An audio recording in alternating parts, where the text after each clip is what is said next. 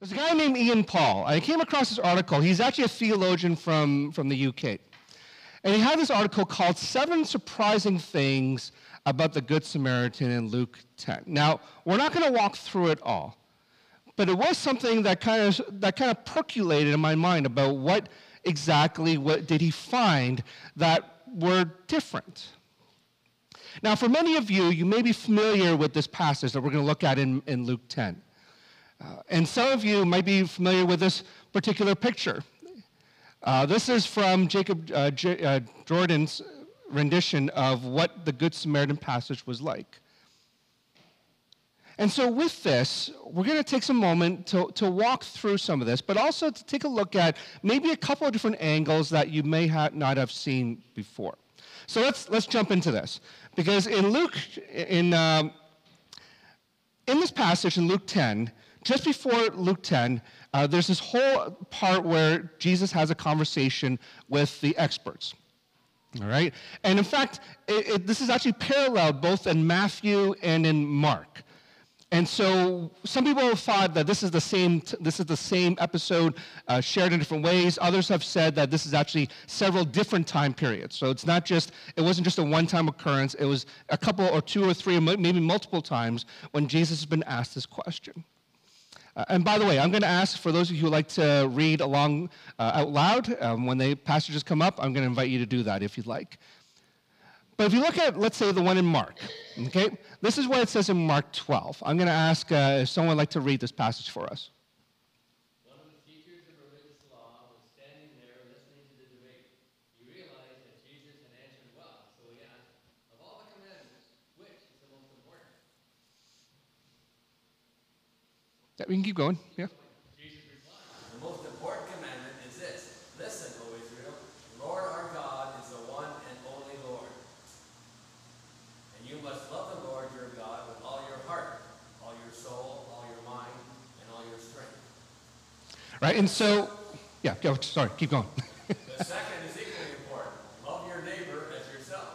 No other commandment is greater than these. Right.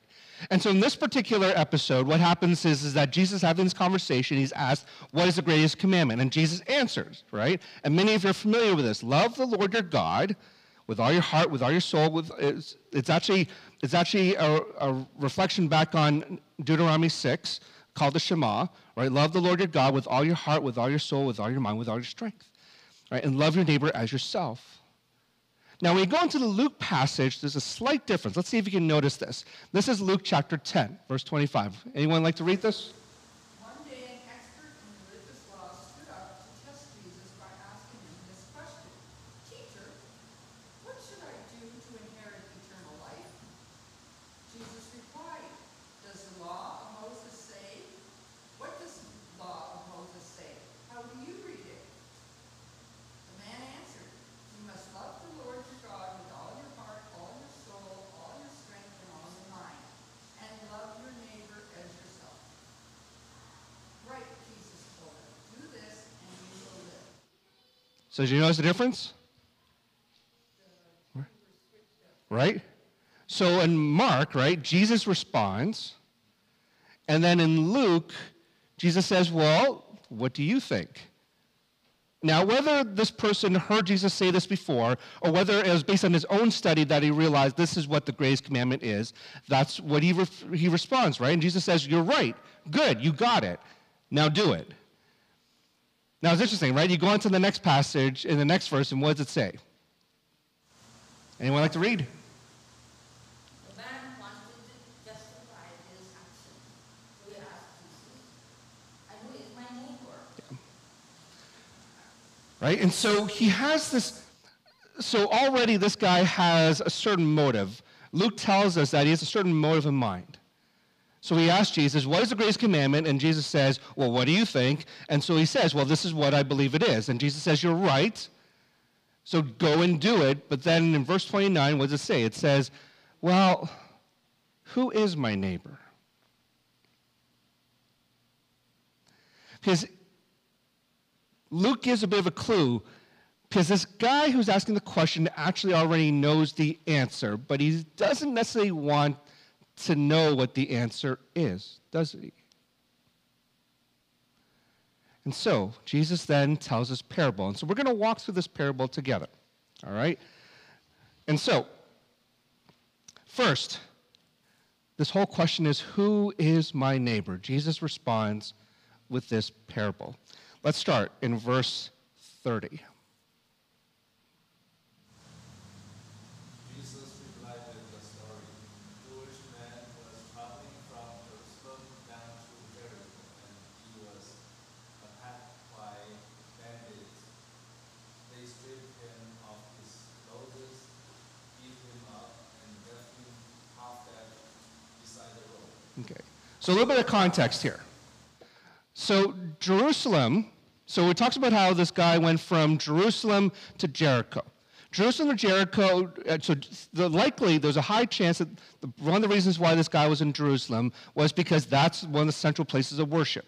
And so this person, who was a Jewish man, likely went there for a time of worship and then is going back to Jericho. Now, Jericho is about 28, 30 kilometers, give or take, right? It's kind of like if you went from Mimico, if you walked from Mimico to Wonderland. That's about the distance we're looking at. Not really far, but it's a bit of a travel. All right? Right? And so it obviously it would take several hours to get there. Now, if you look at the road from Jerusalem to Jericho, it's not like a nice paved open space kind of a thing. It was actually kind of like almost this trench. And to walk through it was not always advisable, especially at night. Because if you notice that even this terrain, right, there's all these places where you don't see where people are. And many, many times, this is where you would have people who would attack others, who would rob others. They would see it, and because they knew this. And so when you're traveling through this place, it was a place that you shouldn't have gone by yourself. So this guy already is kind of traveling on his own, which makes him an easy target. And now, what happens? He's robbed, he's beaten, he's stripped, and he's just left there for dead. All right, let's keep going here. By chance, a priest came along, but when he saw the man lying there, he crossed to the other side of the road and passed him by.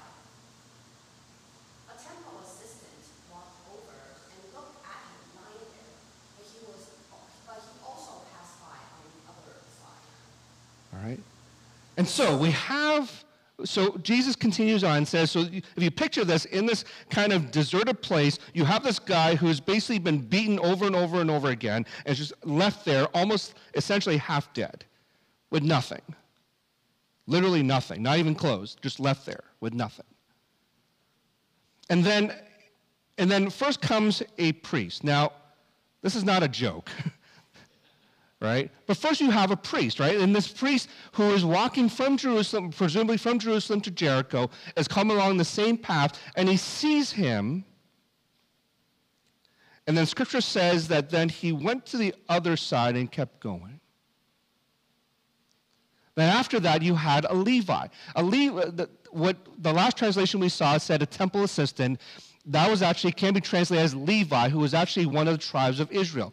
They were the tribe that was meant to assist the priest in their work. And so first you had the priest, who then went to the other side, and now you have a Levi who has also been well-versed in what it meant to serve, and now he goes to the other side. And he just keeps going. So let's keep going here. Verse 33.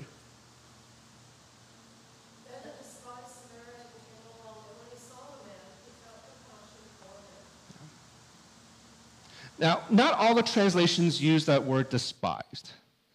A few do. Some of them use certain Samaritan, or some use other words. But the idea is that with the Samaritan, here's the context that we're looking at. So Samaria is a space between Galilee and Judea. And so it's kind of like this middle space. Now, what happened, though, is that especially back at about just during the exile and afterwards, the Jewish people who kind of settled in that area started intermarrying with other people. And so there's this kind of mixture of races. And that's how they came to be known as the Samaritans. And the thing is that the Samaritans had a certain understanding. Now, granted that they had Jewish understandings, and so they did follow the Torah, but they also incorporated other religions as part of their belief system. And so it was kind of like a patchwork of different religions. While, yes, there was a Jewish influence in there, they were actually influenced by all these different religions. And for them, they believed that instead of going to Jerusalem to worship, they actually went to a place called Mount Gerizim, which, as you see on that map, is just kind of a little bit north of where Jerusalem is. Now, the tension there between the Samaritans and the Jews and the Israelites was very strong. I mean, in our own Canadian history, we read about some of this, right? Between those who were indigenous to Canada, those who were settlers in Canada, and then you had the Métis, which were a mixture. And a lot of times they were seen as opposition on both ends. You weren't really indigenous, you weren't really a settler, you were kind of in the middle. And there was this tension. And that's what the Samaritans were like. The Samaritans basically became a group of people who had this kind of, who had their, their shoulders up, right? They were defensive. They wanted to be legitimate because others did not necessarily see them as legitimate. In fact, there's one part in the chapter before, in Luke chapter 9, there's a part where Jesus is going to Jerusalem, and this is what he shares. I'm going to ask one of you to read this passage for us.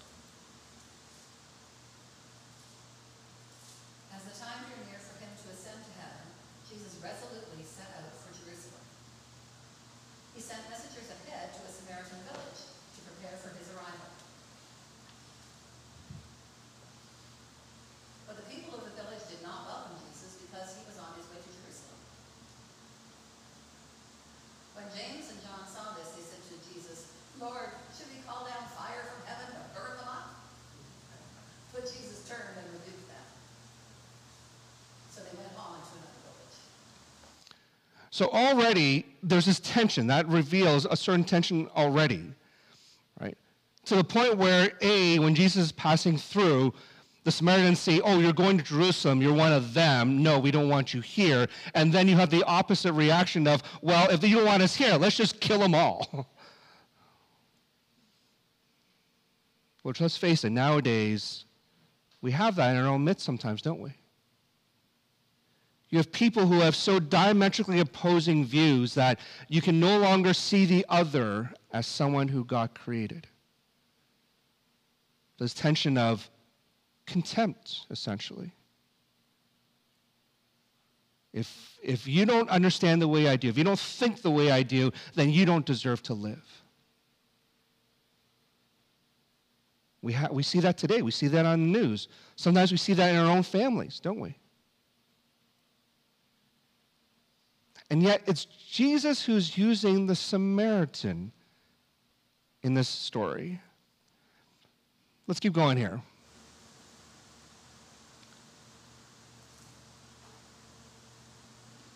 And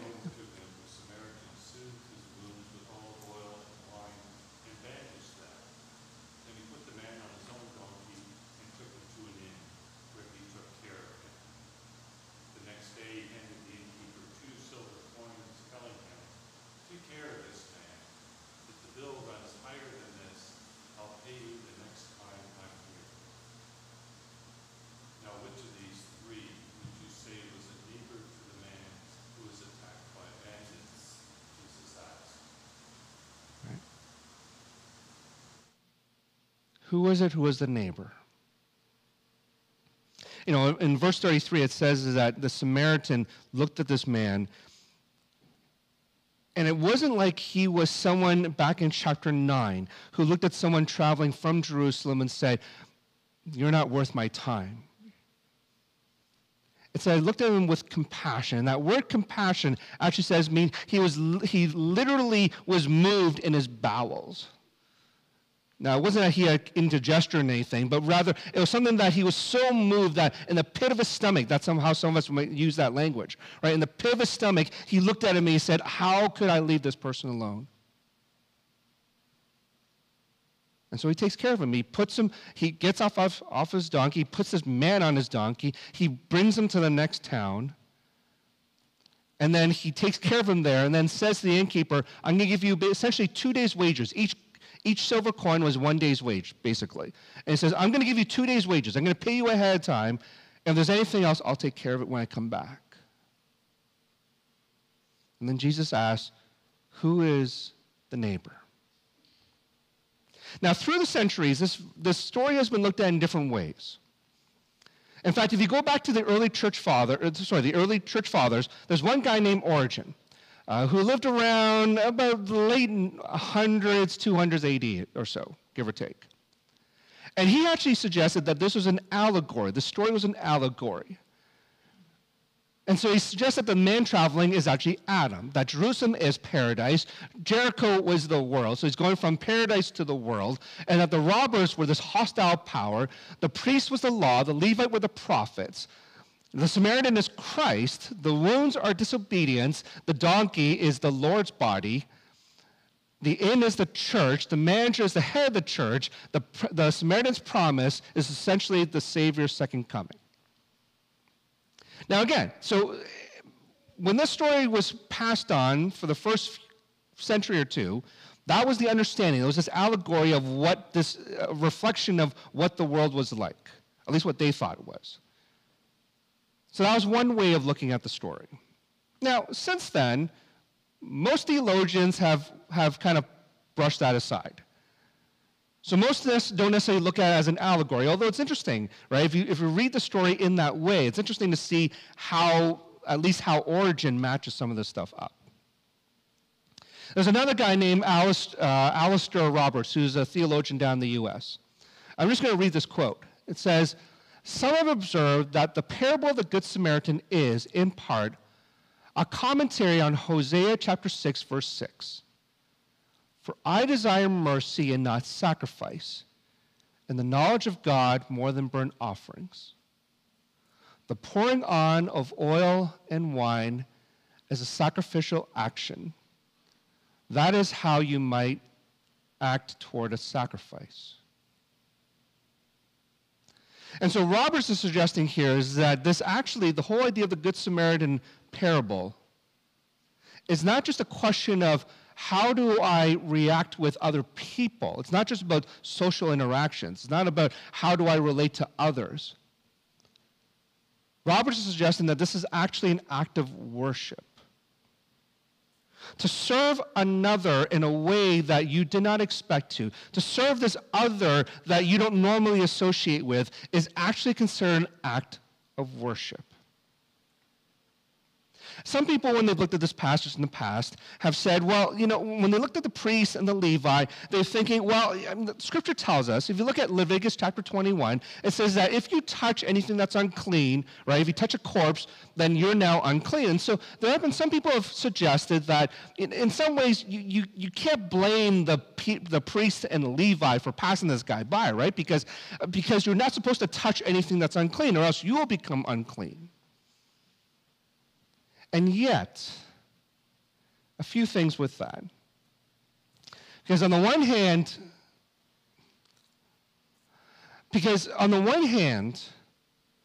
if you look at the whole idea of that law in Leviticus 21, it refers to the priest, although technically the priest can actually touch the corpse of an immediate family member.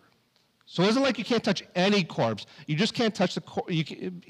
You're supposed to stay away from corpse, especially as you're about to go serve. Otherwise, you're going to be considered ceremonially unclean. Although that law does not apply to the Levites. So the Levite actually had no excuse for bypassing this person on the road. But then even if you look at the priest, a couple of things. One is that this person was likely going from Jerusalem to Jericho. He had finished his time of worship and is now walking away. So he could have helped and then gone for the ceremonial cleaning and would have been ready for the next time. But then even if you look at the Jewish commentary called the Mishnah, one of the quotes in there it says is that sacrifice is essentially your act of worship. To attend to another, to attend to essentially a neglected corpse is part of your act of worship. That's what it says there. And so while on the one hand, superficially, it seems like it's okay that, oh, sure, let's give an excuse for the priest and Levi to walk by. Actually, Jesus in the story is saying, actually, they missed the point. To serve this other is your act of worship. So who is our neighbor? Some of us are familiar that Jesus has said, it's not just love others, but he also says, love your enemy. That person who irritates you. That person when you look at, a part of you actually says, I don't want anything to do with you, or you're not worth my time. And let's face it, when I say that, someone probably pops in your mind right now. I know it has for me.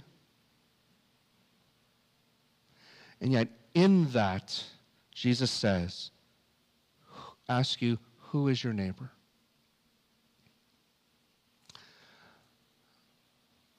There's a sister church within our CBOQ family called Thornhill Baptist Church. I admit I don't know all the details of what's been happening there, but some of the things I've heard is this.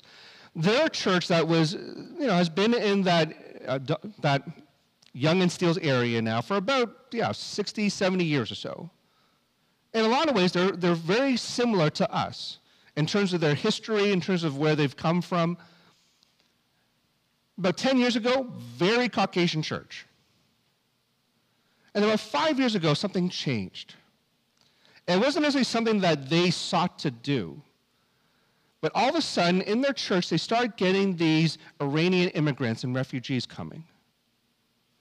And something drew them to this church. And at first, the church didn't know what to do with this. They were like, okay, well, they're here. Let's help them understand Jesus. And it got to the point where now there's this whole influx of people, of Iranians. They have this whole Iranian ministry that is just flourishing. Over the last 4 years, if I remember correctly, over the last 4 years, they baptized over 400 people. Baptism every month, basically, about 10 people every month. And this church, that was not, and again, it wasn't that they looked at the Iranians and said, we don't want them, but that wasn't part of their original outreach ministry. They had no clue this was happening. All of a sudden, Jesus brings them in, and they start talking about Jesus and sharing Jesus and loving like Jesus. All of a sudden, you have 400 plus new family members. I mean, we've had a similar history too, haven't we? A few years ago, we sponsored a Syrian refugee family. That wasn't what we expected to do, but we were called to do that, and we did. A couple of weeks ago, Pastor David in his message asked this question, right? He challenged us, do we see people as Christ sees them? A moment ago when I said, that person who irritates you, who sometimes, bugs you, that person that popped in your mind, do you see them as Christ sees them? And maybe as a church, we need to ask the question, are there groups of people within our neighborhood, our community, maybe beyond, that we don't notice, that we need to notice? And I'll be honest, I don't know who that is yet. But through the next few months, as Pastor David's been leading us through this time of discernment, to understand what does it mean, right, to be a community of Christ, sharing Christ with our communities, this is part of the question. Who is our neighbor? Who are those individually and as a church that we have not noticed, but we need to notice? Who are those that maybe we have, whether it's an irritation towards or maybe even apathy towards? That Jesus now says to Mimico Baptist, you need to pay attention because this is your act of worship. Some of you are familiar with this. Matthew chapter 9, verse 37 and 38. Can I have someone read this, please? He said to his disciples, "The harvest is great, but the workers are few. So pray to the Lord who is in charge of the harvest. Ask him to send more workers into his fields." Okay. In a moment, this is what we're going to do. We're going to take a moment to pray.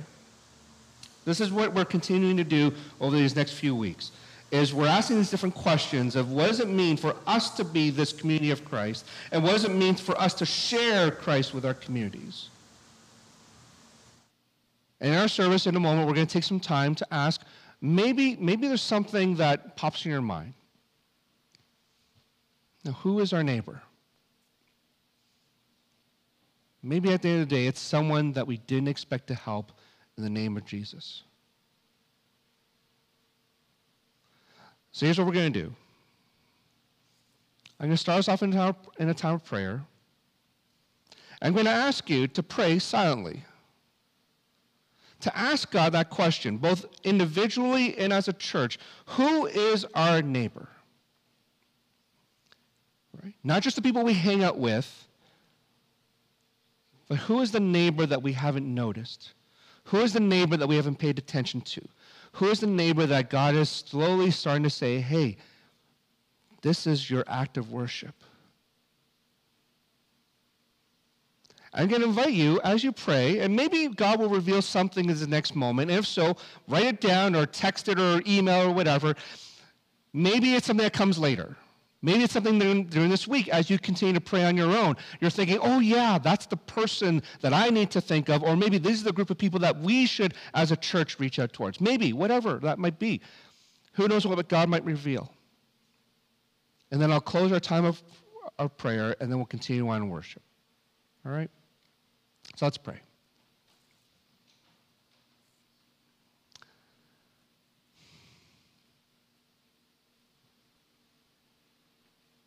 So Jesus, you challenged us with this question, who is our neighbor? You challenge us as individuals, but you also challenge us as a church.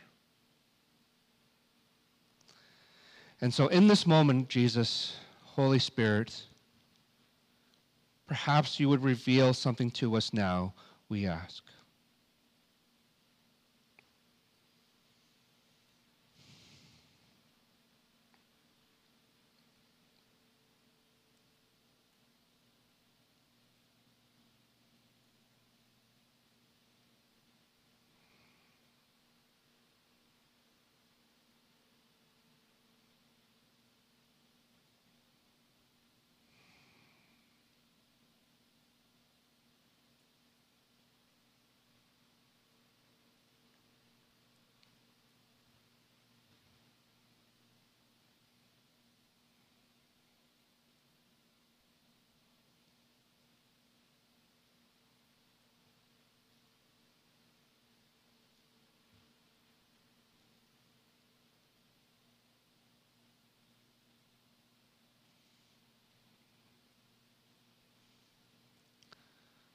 So, Holy Spirit, we thank you for what you've revealed so far. And these coming days and weeks, help us to pay attention to those moments when you continue to reveal who our neighbor is. And help us to be obedient in answering that.